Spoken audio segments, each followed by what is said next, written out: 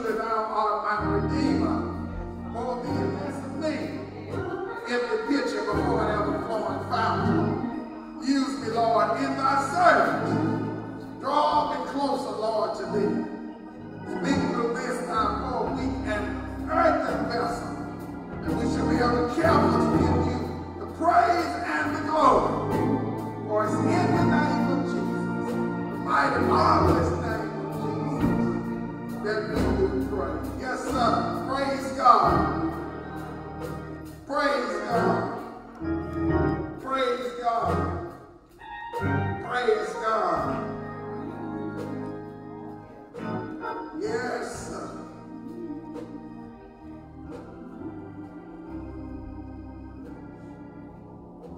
First Kings, chapter 18. First Kings, chapter 18. During your time of Bible study, would that you would read that entire 18th chapter. First Kings, chapter 18.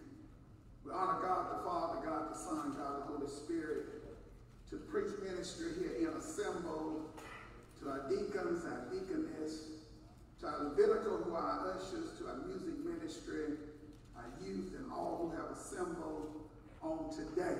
Amen. And just give God the praise. Just give God a hand clap of praise. I don't know about you, but I'm just excited. I'm excited to be here. Hallelujah. Somebody wrote a song and said, it could have been the other way. But we're here. And I give God the praise and the glory. He said, if you don't praise me, the rocks are crying. I don't know about you, but I don't need no rocks crying out for me. He's done so much for me. Been so good to me. Bless me in multitudinous way. I don't need no rock to cry out for me. And I just said, thank you. Thank you. Thank you. I don't care how it makes me look. I don't care what folks say. I don't care how they whisper. I'm just thankful. I'm excited. Give God the praise. Hallelujah. That's part of our problem. We've gotten too sophisticated. We've gotten too much that we're, I don't know, we're just so wrapped up in self. We're so tied up in our own being when we need to turn loose, let go. Let God have his way. Let him manifest himself in our lives. Let him work with us, work in our heart, work in our spirit, work in our mind. We need to let God walk with us, talk with us. Hey, hey, hey. I don't know what you came to do, but I came to praise the Lord. Could have been died. Could have been died. Sleeping in my grave. But he woke me up. They don't get me. I'm excited. I'm excited. Hallelujah. Not that long ago, I walked in the funeral home and saw 5 babies, 5 caskets laying in a row. Then this week I turned on television and heard talking about 4 babies burned up in a fire. When is it going to hit us? When are we going to come to the realization that we need to thank God for every day, every moment? All of us that got babies, that got children, we need to be bringing them, rolling them, pushing them, dragging them, doing whatever we can to get them to the altar and give them back to God.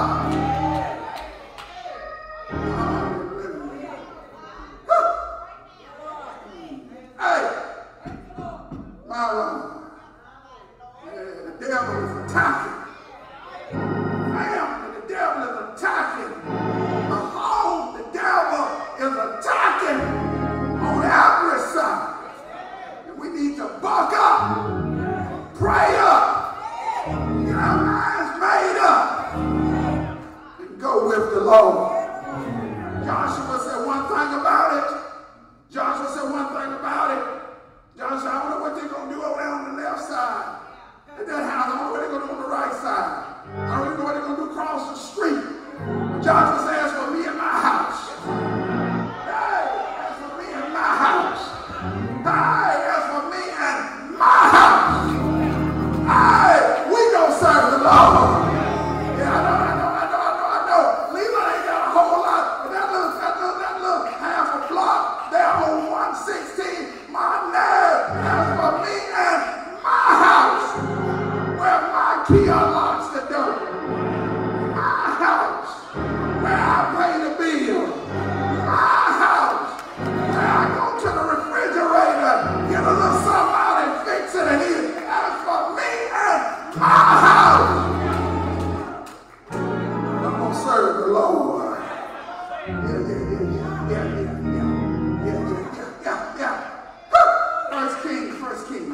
First Kings 18, 20 and 21 says, Ahab sent unto all the children of Israel and gathered the prophets together unto Mount Carmel.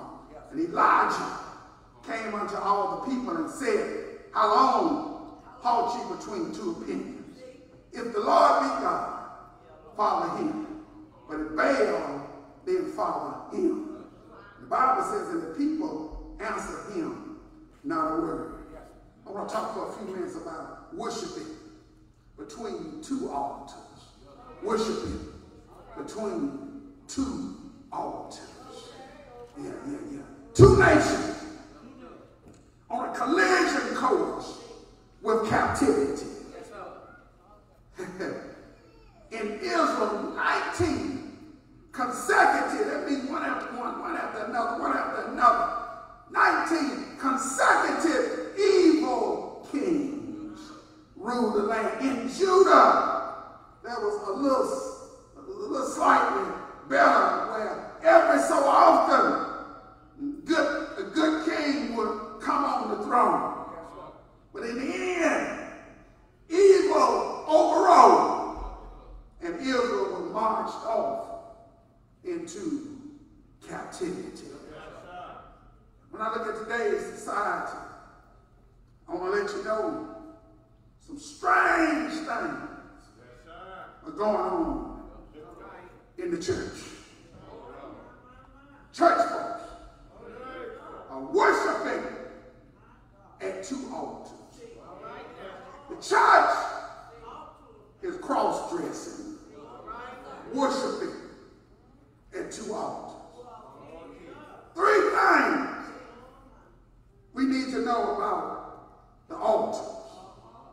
There's a distance between the altars. There's a difference between the altars. Destiny of the two altars, eschatological consequences. One will send you to heaven, the other will send you to hell. Yeah, when I look at today's society, I want to let you know, naysayers have some dire predictions concerning society and the church. In this age of failing institutions, failing corporations, failing reforms, failing promises, failing services, failing systems, I come today to tell you that the church has got to rise up. With the advent of single parent, same parent, and no parent families, the church got to rise up. With the increase in hate crime in 2023, the increase in racism in 2023, the increase in diseases in 2023, the church got to rise up. With the onslaught of worship centers, training centers, the Word of Life Center, Christian ministries established, the church, the CHURCH, got to rise up. We talk about worshiping between two altars. There's a distance between the altars. One is denominational. We caught up in my church. We caught up in their church. We caught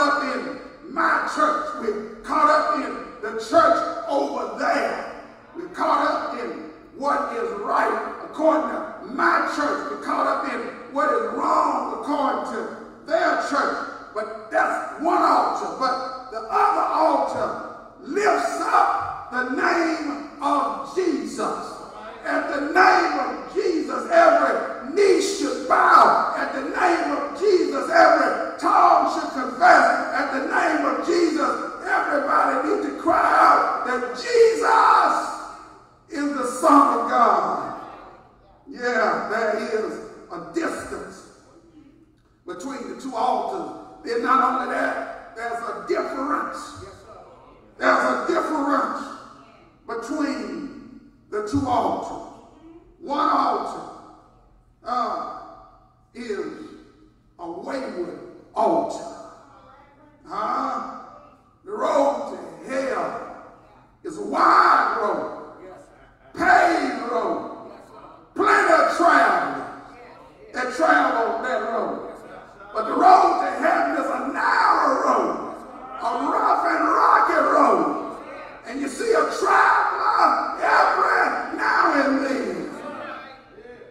One is a wayward road, and the other one is a willingness road. Folk got to be willing to serve the Lord. I need to remind you, God ain't gonna make you do nothing. He'll set it there, explain to you the difference, let you know what's right, let you know what's wrong, encourage you to do what's right. But the bottom line is, you must make the decision. The choice is yours. I set before you heaven and hell. I set before you right and wrong. But you got to make the decision. One thing about God, God gave us free will. Yeah, he said, I'm knocking at the door. But you got to open the door. And not only do you have to open the door, you got to let me in. I ain't going to run in, I ain't going to rush in, I ain't going to push my way in. I'm going to knock. And you got to let me in. But I tell you what happened. If you let me in, I will come in. I'll sup with you. I'll sit with you. I'll meditate with you. I'll be with you. I'll be with you. I'll bless you. You got to let me in. Yeah. One lives Jesus. One is waiting. One is for willingness. Yeah, I got an issue. Tell folks all the time I have an issue. I got an issue when you got to beg folks to do stuff in church. Can I go there with you? I got an issue when you got to beg folks to sing. I got an issue when you got to beg folks to pray. All your prayer might not be like somebody else's prayer, but just pray. The Spirit of God receives it, interprets it, and delivers it to God. I got a problem. You got to beg folks to give and all that kind of stuff. And he said, God loves a cheerful giver. Yeah, the other altar is one of willingness. Yeah. Then not only that, thirdly, there's a destiny attached to both altars. One altar is heaven. Heaven is real. Heaven is created for the saints of God. Jesus said, I'm going away. Prepare a place for you. I'm going to come back. Receive you unto myself. Where I am, there you may be also. But don't fool yourself. Hell is real too. There is a hell. Hell is real. Hell is a prepared place for unprepared folks. Heaven is for eternity. Oh, we love to talk about heaven and all the golden street and all the pearly gates and all that, but hell is filled with fire and brimstone, and it will burn you for eternity. Just like heaven is eternal, hell is eternal. Between the altars, between the altars, halting, unstable, between the altars. Cussing and moving and going on and running around between the altars.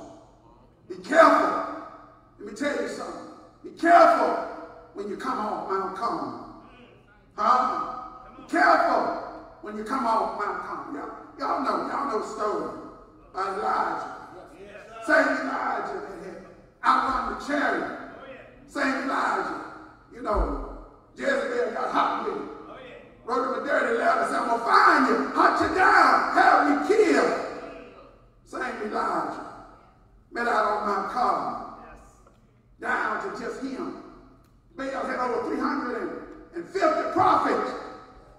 And Elijah said, in the vernacular that my mama would use, enough is enough now. Enough is enough now. You need to decide this day whom you going to serve. If God is God, serve him. But if Baal is God, serve him.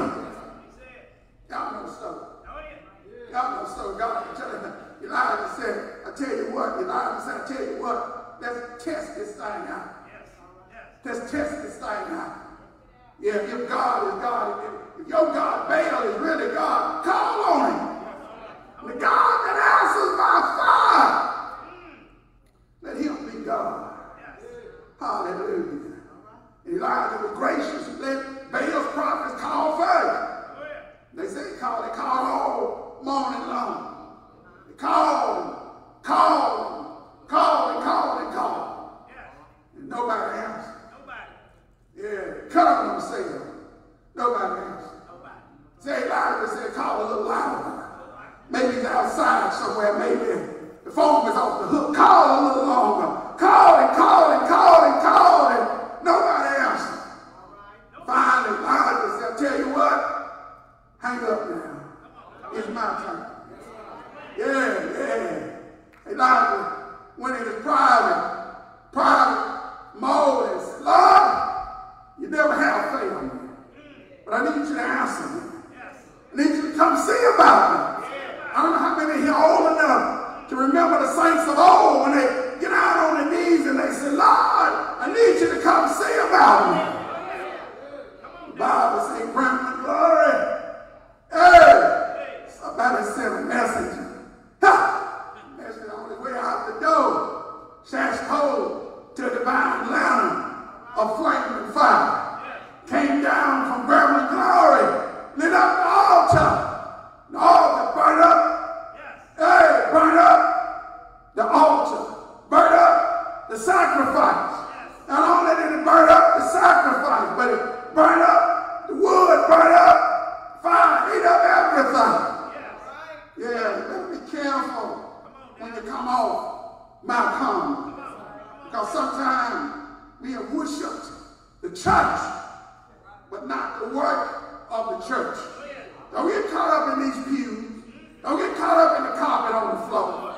Don't get caught up in all that. Don't get caught up in the organ. Don't get caught up in all of that. You better remember what the business of the church is. The business of the church is saving souls.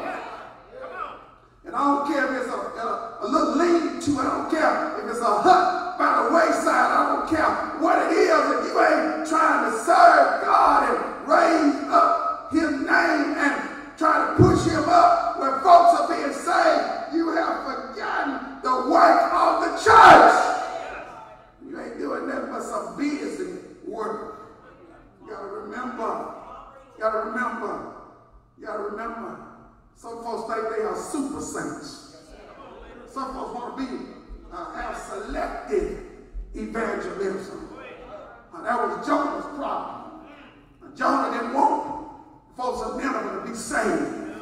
And I hate to tell you this, sometimes we have selective evangelism.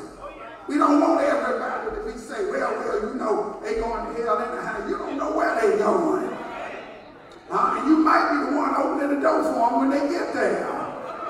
We get caught up in super saints and selective evangelism.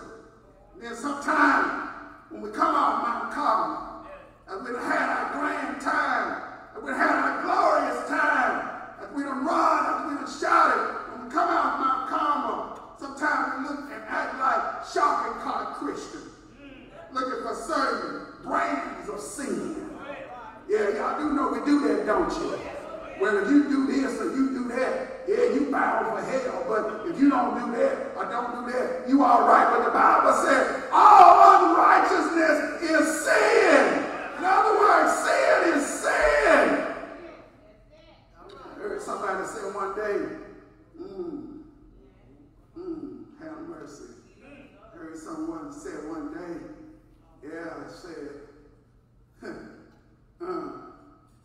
say, well, Lord, I'm so glad I don't do this. I don't do that. I don't do this and I don't do that. And the fellow standing beside him said, Lord, have mercy on me. Yeah, I'm a sinner. A rank sinner. Have mercy on me. Sometimes we need to find out that what we really thought we didn't have, we had. Sometimes we need to find out that we ain't holy, but we sick. Sick. Sick. Hallelujah. Jesus said, out on the mountain, he said, Lord, if it's possible, take this cup away from me. But then his divine persona took over and said, Lord, not my will, but thine will be done. At the altar, we need to work. At the altar, we need to worship with the Lord. Tell where Jesus is. In our homes, on our jobs, in our neighborhoods. Tell the story of Grandma Glory. It's as good today as it was on yesterday. All week long, I burn with a yearning about this message. Worshiping between two altars. And we'll make an altar. We'll build our own altar. And we actually have nerve enough to think we're really doing something. But if we ain't telling the world about a Savior, who came from Grandma Chloe, we ain't telling the world about a Savior born in Bethlehem, wrapped in swaddling clothes, laid in a manger. We ain't telling the world about it. And let me tell you something. I've been to seminaries, I've been to seminars, I've been to different services, and I've heard preachers talk about you ain't got to end your message with it. I agree, you ain't got to end your message with it. But you better put it in your message. You better put it in your message. I'm just old school and I normally end mine with it. You ain't got to end your message with it. You put it at the front, you put it in the middle, but somewhere along the line, you better tell the story about a Savior born that came from glory. Better tell how he was wrapped in swaddling clothes, how he tabernacled for 33 and a half years. You better tell the story. You better tell the story. How he healed the sick, gave sight to the blind, unstopped, deaf ears straightened up, there, straight crooked limb. You better tell the story. How he healed those that were sick, how he raised those that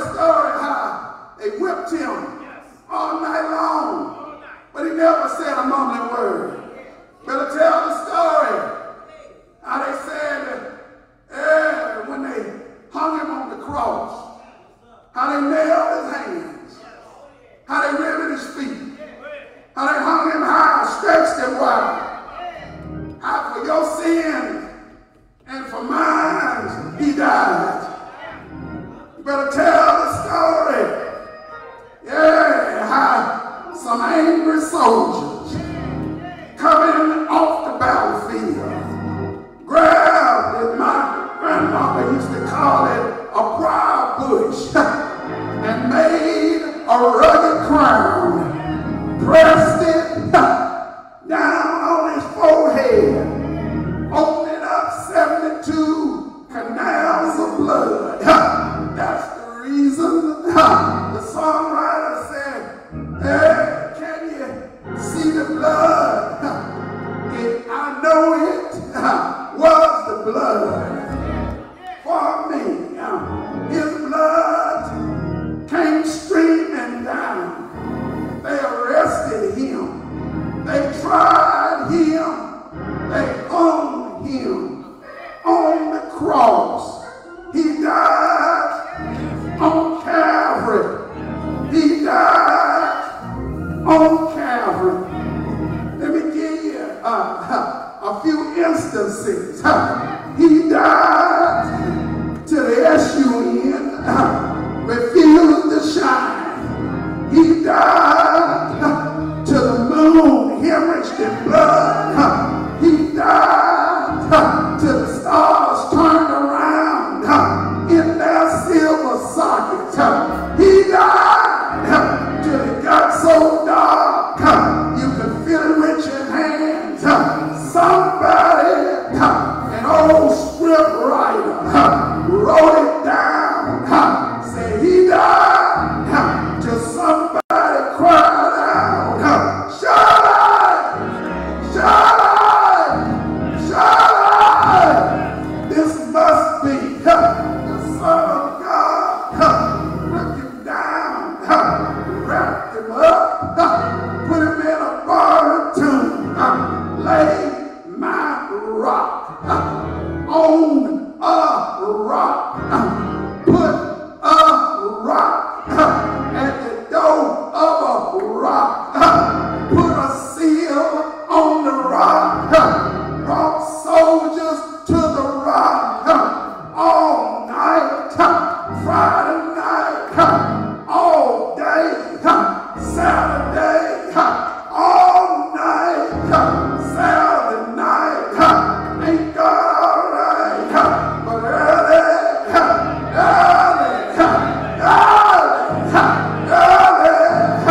Sunday morning, my rock in a rock, got off the rock, stepped out the rock, shook down a dying shroud. He declared all power, all power, all power, all power, all power, all power, all power is in his hand.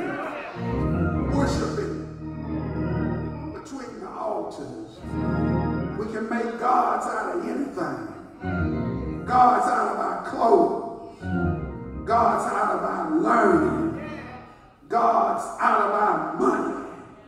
But we better learn to get our burden and turn it over to the Lord. Turn it over to the Lord.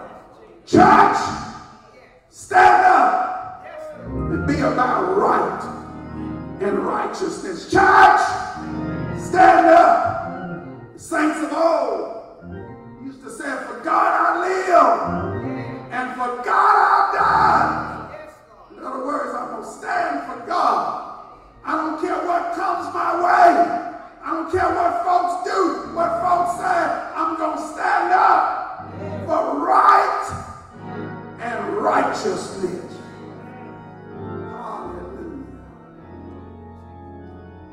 Worshiping between two altars. Hey, better get it together. Time is now. Time is of the essence for us to preach and teach the true word of God. Can I tell you a thing or two? I'm going to get out of here. I really ain't worried about whether he was born on December 25th or not. But I know he was born.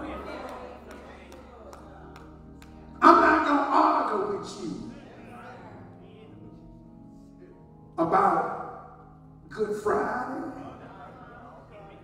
I ain't going to argue with you about Sunday morning, whether that was it or not. I ain't gonna argue about whether he should have been buried Thursday, not Friday, but I do know he was buried. And I do know he got up. That's all that concerns me. And I ain't gonna worry, and I ain't gonna argue about no Easter egg or none of that kind of stuff. Just the fact that he got up. Leland, how you know? I know he lives. I know he's alive. Because he lives on the altar of my heart. I ain't got time for all that stuff. You want to call me and debate and argue about when he was born and all that kind of stuff. I just want to get to the meat of it. Some of y'all old enough to remember folks going out in the patch, stealing the watermelon, just ramming off and getting the heart out. That's all I want to do is just get to the heart of the matter. He was born. He lived. He died. He was married. Most of all, he got up again. That's all that concerns me. That's all that concerns me. You know, all kind of theological, eschatological, existential, all kind of stuff. Y'all can be grand, philosophical, all kind of stuff. The bottom line is he was born. He lived, he died, he was buried, and he got up. And because he lived, we can face tomorrow. Because he lived, life. I ain't gonna argue with you about celebrating on Saturday, Sunday, Monday, Tuesday, Wednesday, whenever you get an opportunity, you need to celebrate and praise him.